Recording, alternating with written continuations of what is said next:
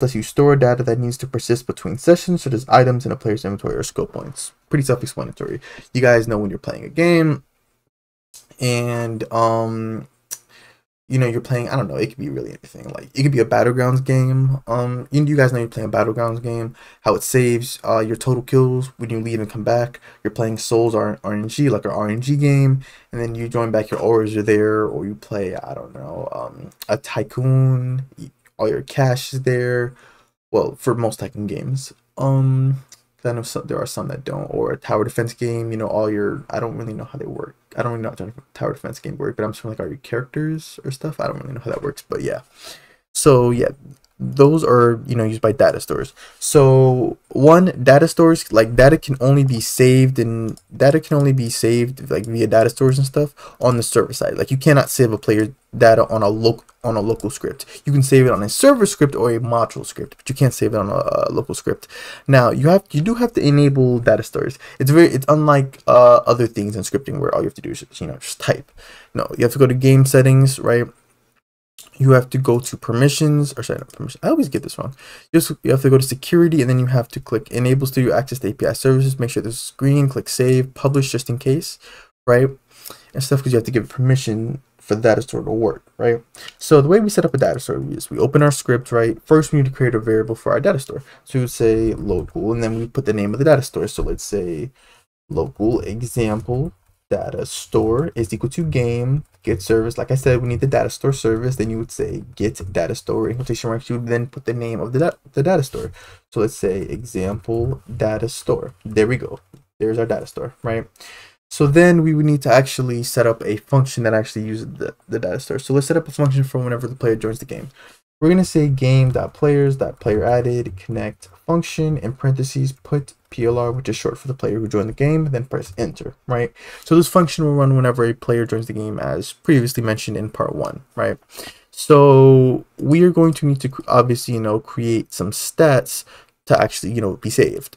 So let's say there are some leader stats, like stuff we want to display on the Roblox default leaderboard. Let's create a leader stats folder, right? So first things first, if you want to create stats that appear like, you guys know, like in the top right, stats actually appear in the top right, you have to first create a leader stats folder. And it's actually a very specific way you have to go about it. So first things first, let's create a variable for it. So local, you're going to name it leader stats, and it's just as like the AI is clearly doing.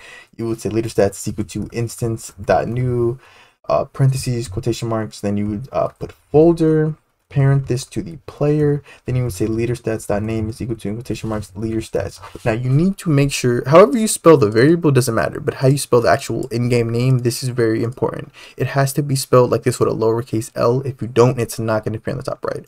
Roblox will only set the leader stats, it will only include the values inside of the folder if it's named leader stats with a lowercase l. Now we need to create an actual stat. So of course, by default, let's just do, you know, cash. So we're going to say local cash. Here's how you create a value. You're going to say is equal to instance.new. Now, as you guys remember, I mentioned the different values. You know, you have bool values, you have number values, you have string values. You also have int values, which I did not mention. Int values are actually, it's pretty much just a string and a number in one. Like you can set them to, like say if for whatever reason you had like a value that like you had like a value that you wanted to be able to like sometimes set to a string, sometimes set to a number. That's what you use int value for and stuff. But I can't really imagine most cases, like a lot of scenarios where you'd really need a value like that. But yeah, so cash is obviously going to be a number value, right? And then we need to make sure we parent it correct. Do not parent it to the player. We need to parent it to leader stats so that we can actually see it in the top right. Then press enter. Then we're going to set the name. So cash.name is equal to, in quotation marks, cash, right? Then we also need to set the default value. Now, by default, the value is 0, but I just like to set it just in case. So cash.value is equal to 0, right? Now we need to make it so that this, keep in mind, this is all the default stuff. This is if a player is joining the game and it's like, this is their first time being here. We need to actually make it so that if a player has played the game before, then their data is going to, we're going to retrieve their data and then we're going to load their data, right? So let's go ahead and create a a variable. We're going to, first things first, create our key. We're going to say local key is equal to player.user ID. So the key, this is pretty much the identifier. This is the identifier associated with each individual player's data. Here's how you know which data belongs to which player and stuff. Now you could use a player's username. Obviously that is a horrible idea, as people can change their username, so that's very stupid, because if like two people switch usernames, then I don't know if you can like take someone else's old username, but the point is people can change usernames. It's not a reliable way and it's very stupid. Use their user ID, as a player cannot switch. Obviously they can't change their user ID. They'd have to, make a new account, and that's on them if that's the case, right? So that's going to be our key. And then I'm going to use a protected call. Now, a protected call, I'm only showing you guys this because this is a reliable way of saving data and ensuring it's loaded properly, saved properly, and stuff. But really and truly, protected calls, you guys should not be using these until you are an intermediate level scripter, as it confused the hell out of me when I was figuring it out. So definitely you guys should not be using this stuff. But I'm just going to introduce it to you guys just so you know how to properly save data and load it as well. You're going to say local success, error message, right, is equal to protected. P-call is short for protected call. Then you're going to put function in the parentheses, then enter, right? So success, this pretty much just means that, okay, it worked. And then the first thing is, okay, here's how you know it worked. The second thing is, okay, it didn't work. And this is the message along with it, right? This is the error message. So that's pretty much how it works. So pretty much anything that could possibly fail, you would want to put inside of a protected call. Now, if you don't know, data, like retrieving a player's data as well as especially saving data, can actually, there are times where it can actually like have errors and stuff. Like say if too many players, like I don't know, like if for some odd reason, like I don't know, let's say like your game just had a shutdown because you just dropped a big update and stuff, so you have all these people trying to join the game at the same time. I'm pretty sure everybody knows, even before you start learning how to develop, you knew that's it's a lot of stress and a big toll on the server. So all the players data, that's all the players that are trying to join, right, all of their data is currently being retrieved, or at least the server is trying to retrieve all of their data, and it's trying to load it so that the player can have it, is good to go for when they click play, or just whenever they get the loading screen and whatnot, right?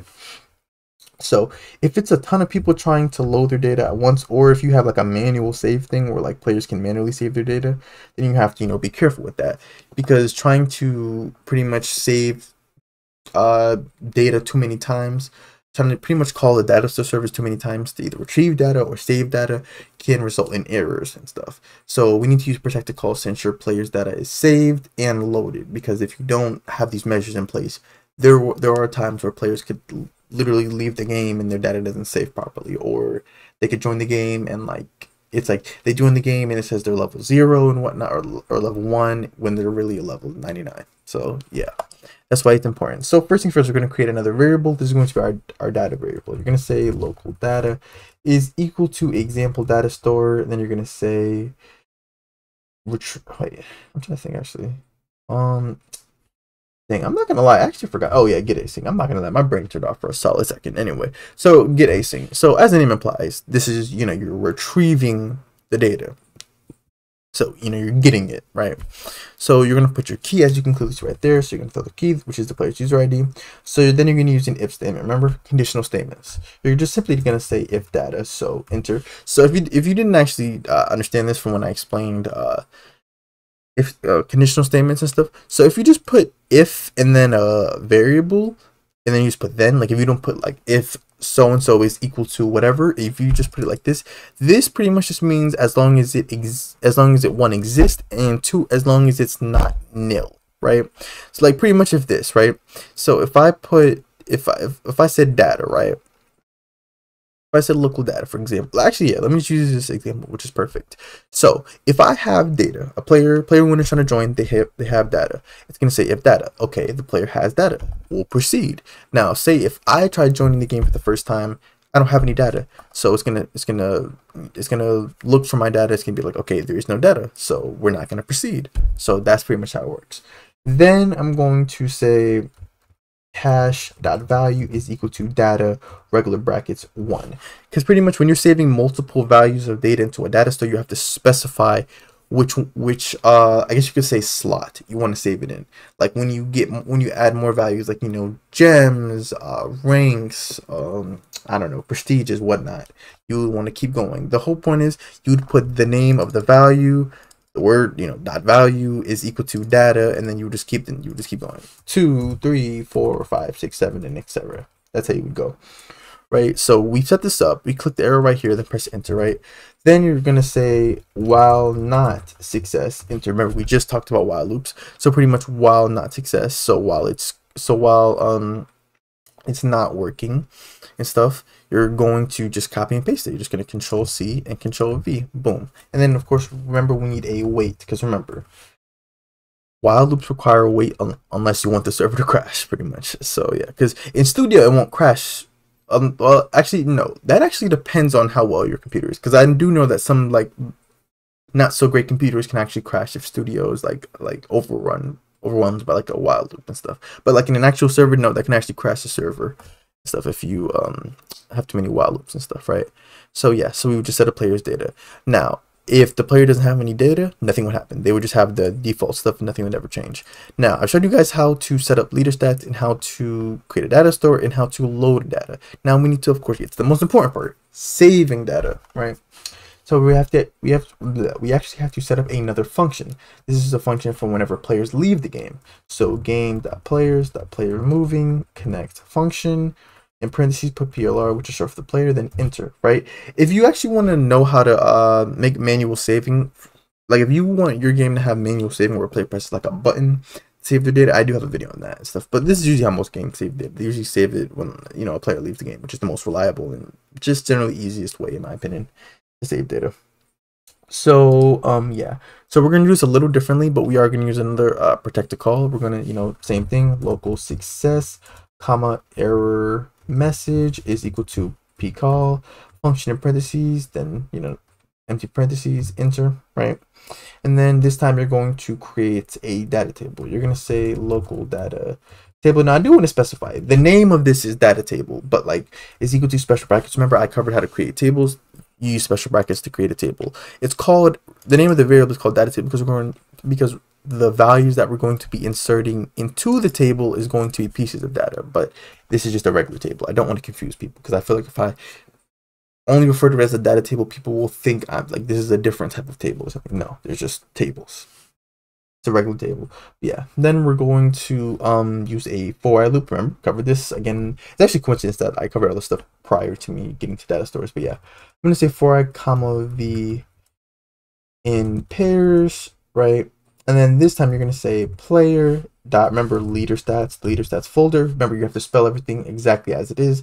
Dot leader stats. Remember, colon get children, right? Then enter. Oh, sorry. Enter, right? So now that we've gotten all the children, then as the AI can clearly tell, we're going to say table.insert. Remember, this is how we insert values. Our data table, comma, v dot value. Now, I do want to clarify something.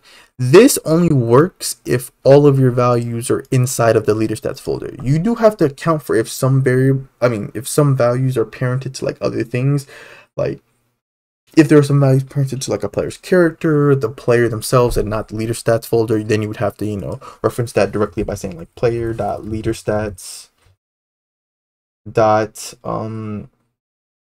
sorry.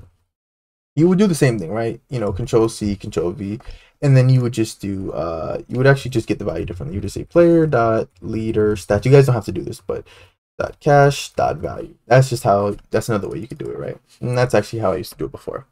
So yeah, that's how you do it. So here's how we would set up data saving. Then the last thing you have to do is actually officially save the data. We've gotten all the data and we've put it inside of a data table. Now we just need to save it. We would then say example data store set async. You would throw your key in there. Oh, and I forgot to actually create that. Let's go ahead and create the variable real quick. Local key, you guys remember, player.user ID, same thing as in the first function. You're going to throw your key in there, then comma, you're going to throw your data table.